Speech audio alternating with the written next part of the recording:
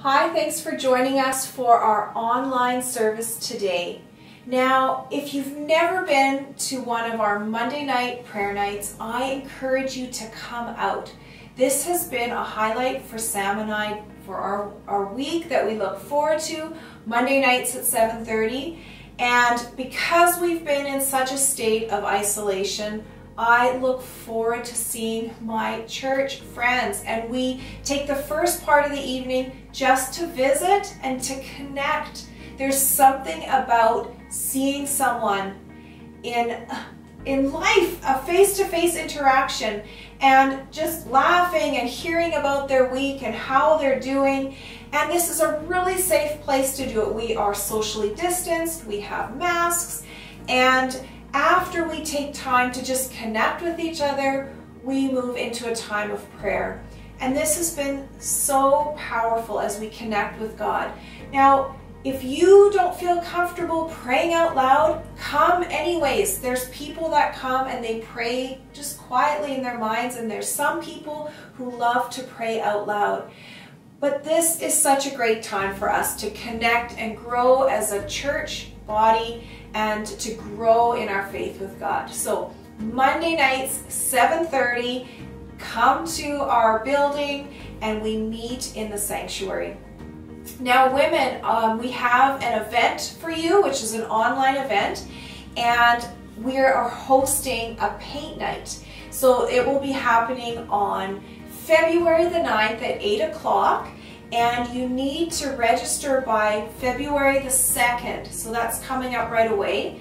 And with the registration, you can select if you want to purchase your paint package. For $10, you get to pick up your package from church, and that's all the supplies that you need to do a pour painting. That's fluid art painting. It's a very abstract painting, and I'm going to be instructing on how to do that. Or if you want to purchase your own supplies, you can do that as well. Please check Facebook, as there has been an event that has gone out in your emails. And if you don't have that information and you would love to be a part of this event, please put a comment in today's chat, and I will make sure that I get that information out to you. Now, Pastor Matt and his team, they continue to provide awesome content for our youth, which goes out Fridays and Sunday mornings at 10. Check your communication, and he always posts things on our Facebook and our YouTube channel called City South Church. And kids, every Sunday at 10, we have a new kids lesson released. And if you've been tuning in, you know that we've been including the kids. They've been part of these lessons, and it's been great to see them as a part of this teaching team. And I want to thank you so much for your tithes and offerings, for being generous during this season. Continue to give by going to our website, citysouthchurch.com, and click on the Give link.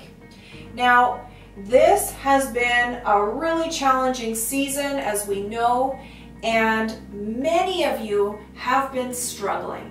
And the worst thing you can do is to struggle on your own. We, as a church family, we want to support you during this time. So reach out to us. We want to pray for you, and we want to support you. So please send us a comment. Email us privately, Tyson at citysouthchurch.com, Carolyn at citysouthchurch.com, or Matt at citysouthchurch.com. Connect with us, and we want to be there for you. Have a fantastic week.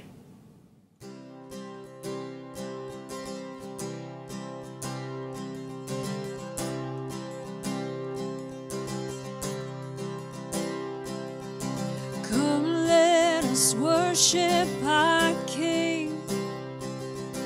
Come, let us bow at His feet. He has done great things.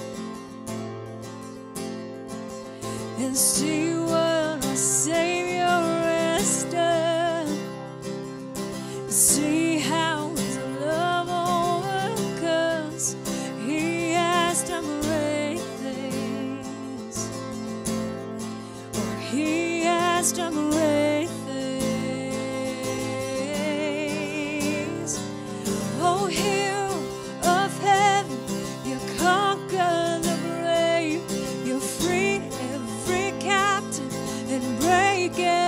chain, oh God. You have done great things. We dance in your freedom, awake and alive.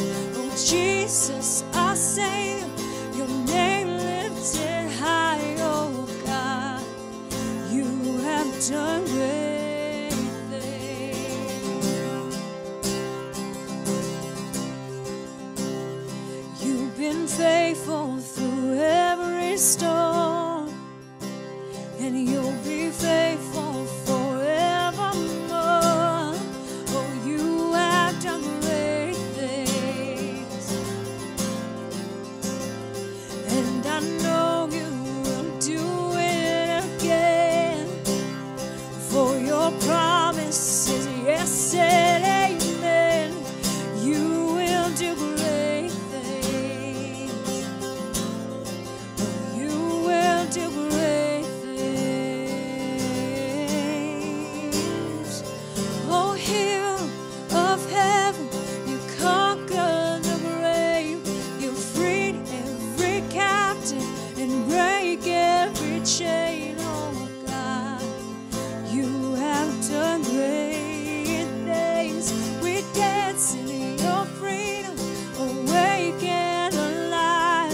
Oh Jesus, our Savior, your name lifted high, oh God. You have done great things.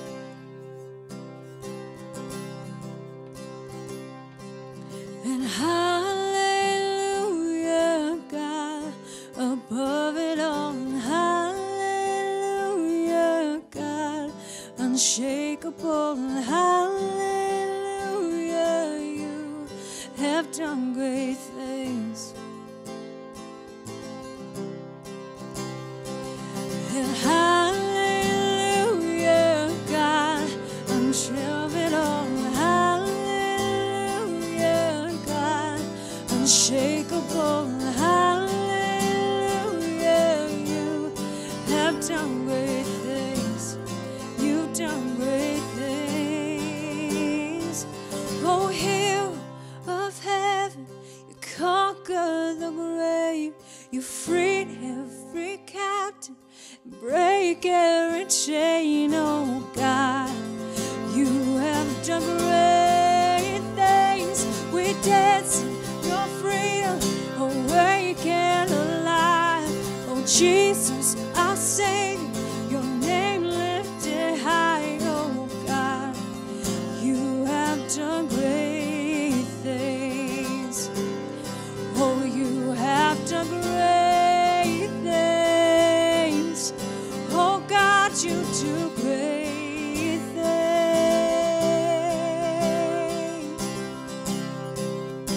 Oh yes, you do great things. You're higher than all other names. Oh Lord, yes Lord.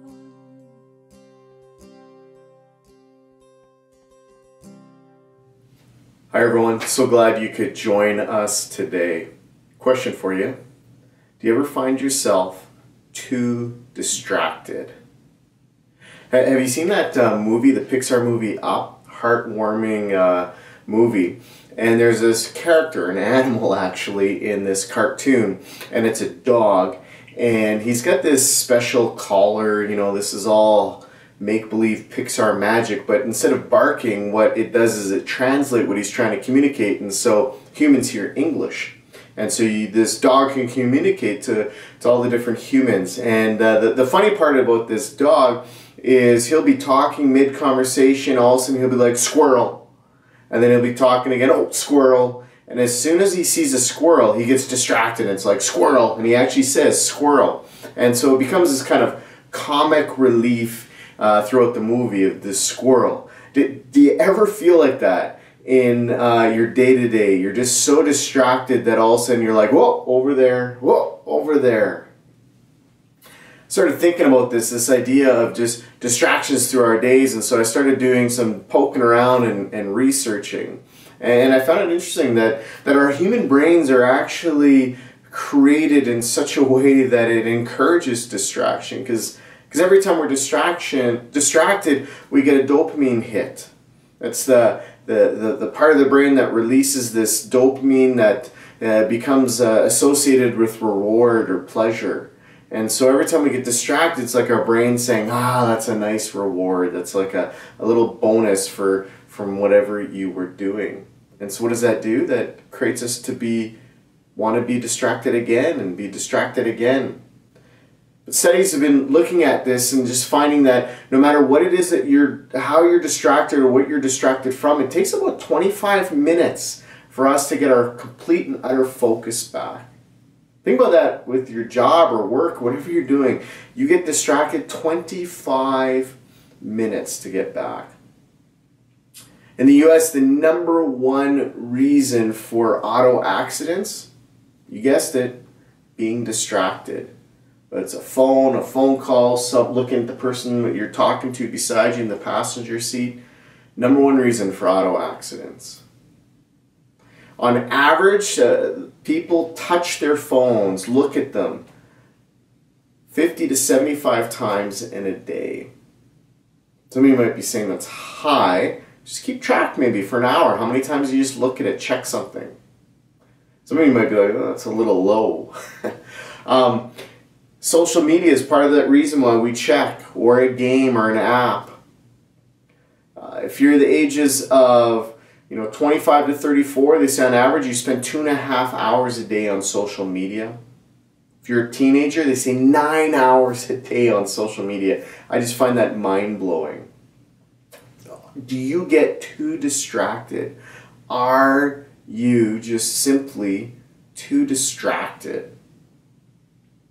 We're in the midst of a series. We started it last Sunday. You can go back on the YouTube feed. Would probably be the easiest place, and to watch that message if you missed it, where we introduced this series that we call Essential Habits. And I truly believe this is one of the most important series in my time here at South. You see, we're living in a time where everything is kind of turned upside down. And I sense, I've been praying about it, that God wants to call us back and kind of center us, to kind of stabilize that. And a big part of that stabilization is to have some essential habits in our life, this rhythm, because our life is run by our habits. Our rhythms dictate what we do, who we become.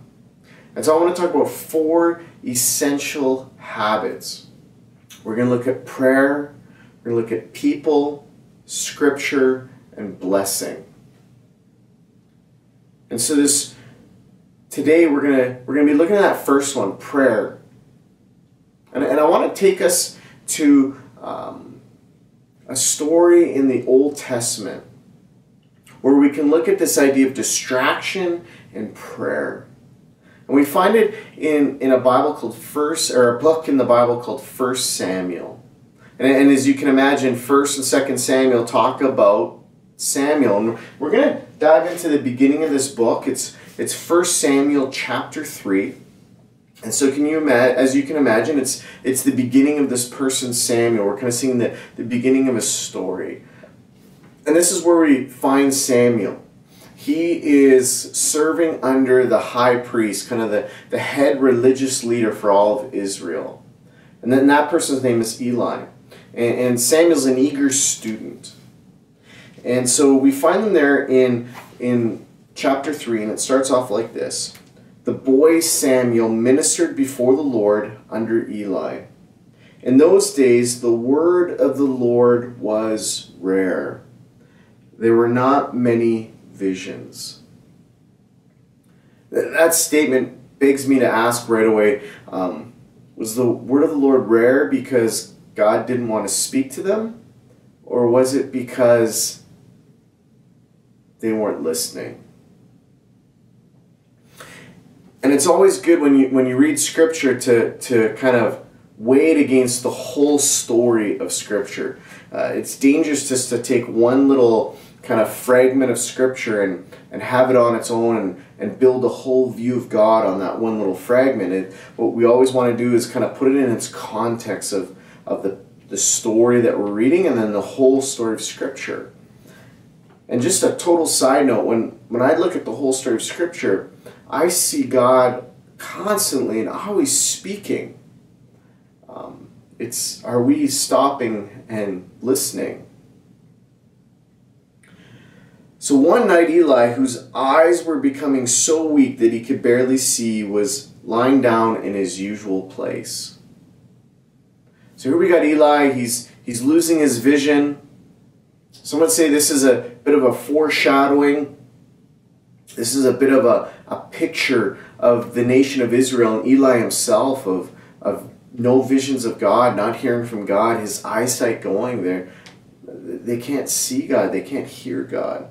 And he goes and he lies in his usual place. So, I think bedroom, your normal bed, wherever it is in this temple, in this tabernacle where they were, he would just go. The lamp of God had not gone out. And so there would be, in the area where kind of the Holy of Holies, where God's presence was, there would be this lamp, and it would stay lit all day long. The priests would keep it lit all day long, and then they would let it, when everyone went to sleep in the night, it would go out, and then they would relight it in the morning. And so it's saying, it's just nighttime's coming, people are kind of settling down for bed, so it's not, in the middle of the night, late at night yet, and the lamp hasn't gone out yet. And Samuel's lying down in the house of the Lord where the ark of God was. So instead of Samuel going to like a bedroom, he wants to be right with the presence of God, where the ark is. This is where God's presence was. He was like, where's God's presence? That is where I'm going to sleep. I can't see it being comfortable. I don't see them allowing him to, set up a bed there and make his bedroom right there. That would not go over well. The picture we get is, Samuel maybe grabbing a blanket and laying on the floor right before the ark, wanting to be in the presence of God. And this is where our story takes place. There's Samuel. He's laying there. And he's falling asleep. That kind of moment when you're not totally fast asleep, but you're not awake yet. And all of a sudden he hears his name being called out, Samuel. Well, it must be Eli, there's nobody else here. And so Samuel gets up, and is any good kind of student witty, he goes and he hurries over to Samuel and he says, yeah, Samuel, you called, here I am. And Samuel's like, didn't call, go back to bed. Eli being roused up. You're almost asleep and you get woken up. Probably a little bit of irritation, a little bit of frustration. So Samuel goes back to bed. He's falling asleep. And all of a sudden he hears his name being called again. And he rushes over to Eli. Eli, you called. Eli's like, I did not call. Go back to bed. He's probably thinking, you silly boy. Stop waking me up. I'm trying to have a good sleep here. It took a third time where he hears his name. And Eli says, he's starting to clue in. And he's like, this must be God calling him, because it's not me. So he says, Samuel, when you hear your name being called, say, yes, Lord, I am your servant, speak. And so this is what Samuel does. And God speaks to him. But here's the thing, God doesn't give him like a warm, fuzzy message. Oh, Samuel, I got good plans for you. It's going to be easy sailing from here on out. God gives him a hard message. Think of him, he's a boy, a student to the teacher. And God says, this is what you need to tell your teacher Eli. Him and his family, they're done. They were disobedient for far too long. They went against my ways. And worse off, they were the ones supposed to be leading the people towards me, and they were turning them away. And because Eli's family, his sons were doing this, and Eli didn't have the strength to stop them, him and his family are going to be done. It's a tough message to share to your teacher, Eli. So they wake up. Eli hurries over. And as he's hurrying over, Scripture talks about how Samuel opens the doors to the temple. And people see this as kind of a symbolic nature of a new era of hearing from God, that it gets open. And Eli says, okay, Samuel, don't hold anything back from me. Tell me everything. And Samuel, being obedient to God, goes through and says everything that's going to happen to Eli. Pretty much all of it not pleasant. And Eli, to his credit, says, that's what the Lord wants. I accept it. Are you too distracted to even hear from God? With everything that happens in our days, in our life, do we get so distracted that we can't even hear from God? Can we relate to that beginning of that story where it says God didn't really speak much? Can we say, God doesn't really speak much to me? And just like I said with that story, my question then becomes, is it God not speaking to us? Or is it us being so distracted that we don't hear and listen? Is it possible that we get so busy in our life and we get so distracted with so many things happening that we don't put ourselves in a place that we can hear from God? You see, we need to develop the habit of listening to God. And then that's part of praying. We often think of praying as so much as speaking, but I want us to focus on the listening aspect of prayer. Prayer is just communication. And like any good conversation, there needs to be speaking and there needs to be listening. Do we listen to God, or are we too distracted? Who are you in the story? Are you more like Eli, or are you more like Samuel? Do you find yourself just doing the regular things in the routine like Eli, going to sleep in your regular spot? Do you find yourself just going through the motions day after day after day? Or are you more like Samuel and you say, you know what? I want to spend time with God. I'm going to spend time with God in His presence. Do you feel like your spiritual eyesight is fading and you're relying on old stories, old encounters with God? Or is your eyesight young and fresh because you're constantly having these new stories and you have visions, you have these things that you hear from God that you feel like God's nudging you towards? Are you like Samuel? There's an eagerness to hear from God and to be with God. Or are you like Eli and following God almost becomes like a job you don't like anymore? You just do it because that's what you do. It's like a coat that you just put on, you can take off whenever you like, and you don't even really like the coat. Is that what following God has become for you? Or is there an eagerness and a freshness to it like Samuel? You think of Eli, and it took him 3-4 times for Samuel to come to say, for Eli to clue in that God was speaking. Here's an old man that's been supposedly serving God his entire life. And it took him that long to clue in what God was up to, what God was doing. Would that scare you to become like that? That you could be going to church your entire life for decades. That you could be even reading your Bible for decades. But when God speaks, you don't even recognize it.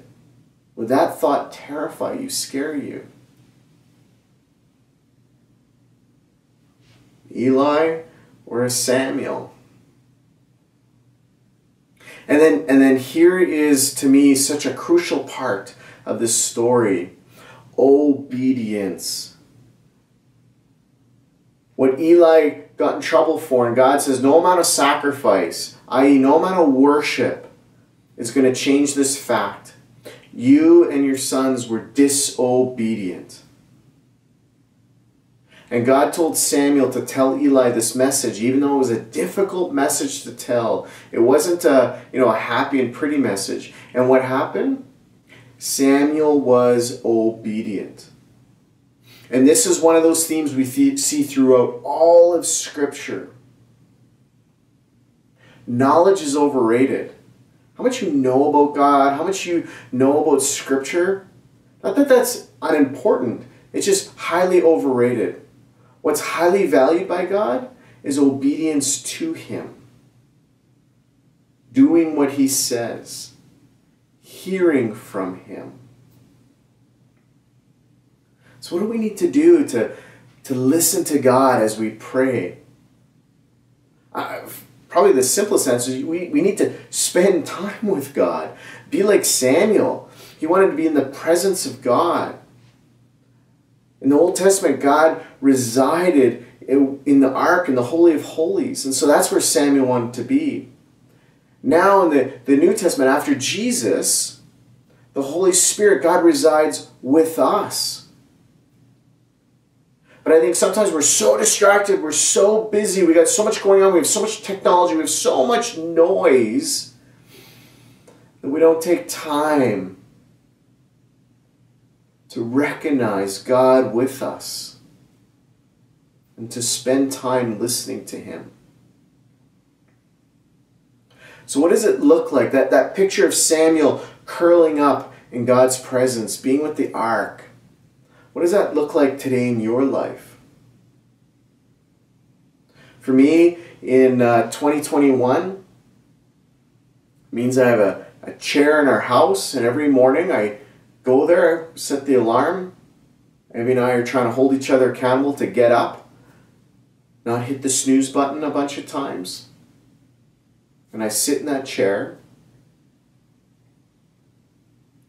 I read some scripture. We're going to talk about that in a few Sundays. Then I listen. I try to be in God's presence. I try to push all the distractions. No technology, no music, nothing. Just quiet. The kids aren't awake yet. And I try to just spend time in God's presence and listen. What's a place, a time for you with little distraction, no distraction? It'll be different for all of us. We're not going to make a rule about it has to be at this time in this place. What works for you that you can pause, push all the distractions aside, and God, who is already with you, that you can just listen to Him. What are you wanting from me, God? What do you want me to talk to? What are you trying to say to me, encourage me with, challenge me with? How can I be even more obedient to you and what you say in Scripture? And for me, another key of this story is not to rely on age or past experience or knowledge, but to have an excitement and engagement of wanting more of God, to spend more time with God, to hear more from God, because you can never have enough of God. So I want to challenge us, instead of living a life of distraction, have your life, your prayer life, be about listening and hearing from God.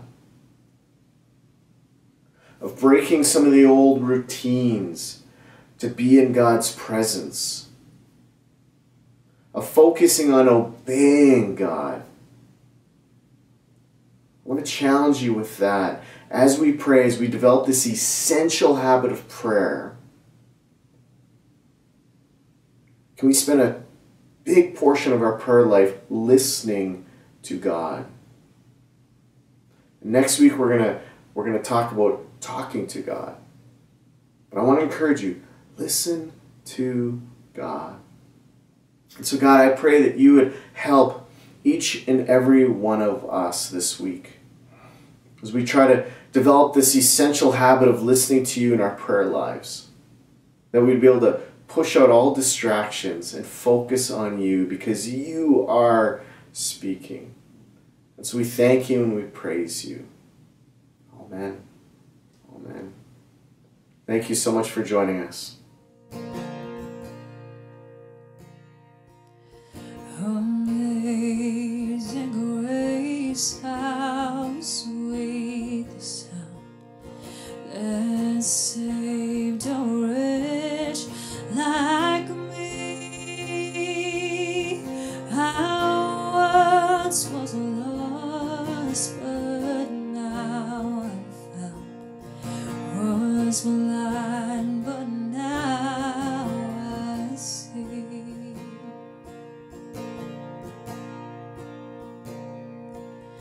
'Twas grace that taught my heart to fear, and grace my fears relieved. How precious did that grace appear the hour I first believed. My chains are gone, I've been set free. My God, my Savior has ransomed me.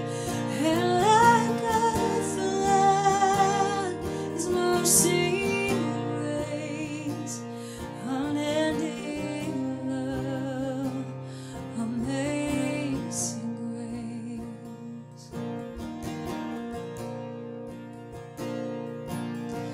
The Lord has promised good to me. His word my hope secures. He will my shield and portion be, as long as life endures. My chains are gone, I've been set free. My God, my Savior has ransomed me. And like a flood, His mercy reigns, unending love, amazing grace. The earth shall soon